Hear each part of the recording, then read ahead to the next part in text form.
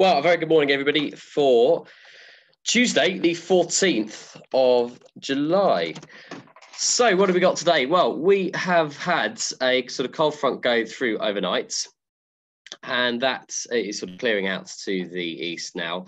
And it's sort of left with it sort of a bit of a damp air mass, a lot of moisture, a lot of cloud, but with the heat of the sun, it is now starting to break up a little bit, and we're going to see a little bit more sunshine than potentially first thought for today. So generally, area of high pressure out near the Azores, bringing just generally westerly winds. Front too far away, but no particular fronts that will affect us today until maybe tomorrow, where we might see a weak warm front bringing some more thicker cloud for Wednesday. Before maybe it improves for Friday. So yeah, generally westerly winds under the influence of from the high pressure, but locally to us, slightly lower pressure, and the fronts have cleared. We can see that the fronts have cleared because if we look at the rain radar, we can see more of the rain is going to be out to the west, the east of us now. There are a few showers popping up here and again out to the west, and that may happen every so often during the day, but nothing too significant in the way of rain, just a prob 30 chance of a shower at Lasham. Winds, as the winds have gone around that high pressure, we're now starting to pick up a slight northwesterly. Nothing too significant, sort of 300, 310 at about 10 knots. But that obviously will be a bit more noticeable for the surface winds, which yesterday was more westerly, but today we're going to see a more northwesterly direction, but not too strong. And we can see on the public forecast, let's reload that. Yeah, we can see on the public forecasts that slight north in the wind and a chance of a shower maybe 10, 11 o'clock. I mean, we'll just see that might dry out. It might hit us. As I said, it's a prob 30 chance of rain. You never know when this happens. Okay, Sat pick is showing quite a lot of medium and low level clouds. That's to be expected. The front out to the east there. It is thinning out, but for most of the day, we're going to be seeing sort of any convection below this top level stuff. The infrared is showing generally very similar, still with the fronts nearby, still lots of upper level cloud dampening down the soaring conditions, but not stopping it entirely. Public forecast showing a temperature of 18, and that's broadly similar to what we see on the GFS temperature model for today, maybe 19 if we're lucky, just depends how many of the holes appear in the cloud. But it might start feeling a bit humid, in which case, and it might enhance the showers if we get too much heating. So we'll try and avoid that. Dew points slightly higher than they were a couple of days ago. We're looking at dew points sort of around single figures to double figures, sort of 9s and 10s. With a dew point of about 18 degrees, that's going to give us about a 3,000 foot cloud base. Okay, at the moment, we have a temperature of 17, dew point of 13. There has been some low level cloud around.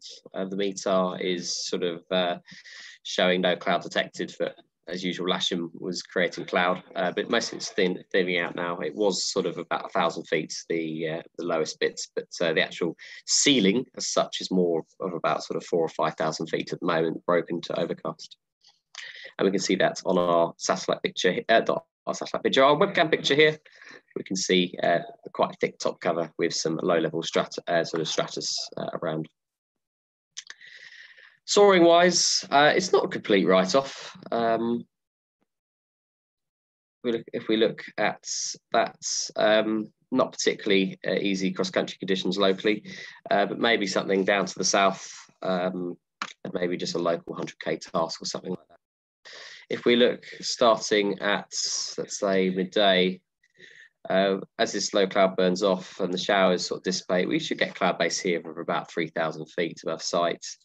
Not particularly getting any much better than that, to 3,000 feet over a reasonable area to our south and northwest and west.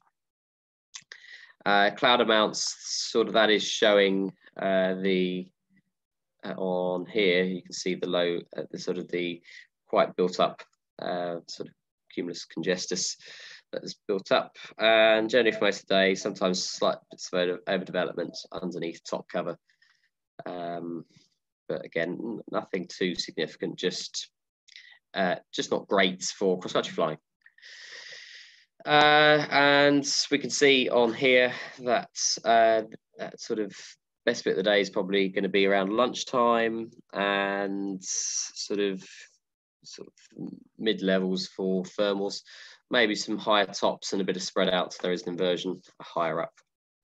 But there will be climbs, northerly wind, it's not a bad direction for us and not too strong.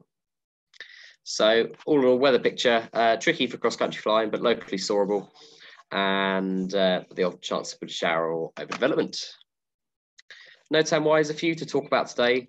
Changed opening hours of Solent now. It's pretty much open all day during the week. So just assume it's active now. The NOTAM's been removed. So it's as per the AIP now. So yeah, don't go in there without clearance. We have a parachuting display at Binley. And Binley is just sort of, I'll bring it up. Binley is just sort of south of Highclere Castle. So yeah, Highclere Castle's up here and Binley is down here. So that NOTAM is for parachute display at 6,700 feet. So basically the basic controlled airspace there, 3 nautical mile radius between 1 and 3 local. What else do we have? Fairford active, I believe, most of the day. Yeah, pretty much all day for us. Fairford active. Parachuting Little Risington. That's active for the day. Parachuting, is that 25? Parachuting in Aylesbury between 8 and 8 tonight. That's 3 nautical mile radius again, up to 10,000 feet. I know the parachutists are moving around a little bit at the moment. That's parachuting jump. Little Risington is one of these cones, so the higher up they go, the wider it is. So the bit that we're interested in is the sort of the 2 and 4 nautical mile radius, surface 2,000, 2,000 to 5,000. Danger areas and the like at Boscombe active, and paragliding out to the northwest of Devizes. Potential gliding at Chiltern Park. We'll just look at those ones for Boscombe Down and Bulford. They're normally active.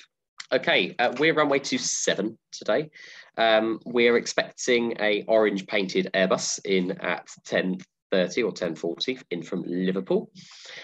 So not expecting any rush now to start winching operations, but if there's enough enthusiasm, we'll take a look and double check when it's coming in.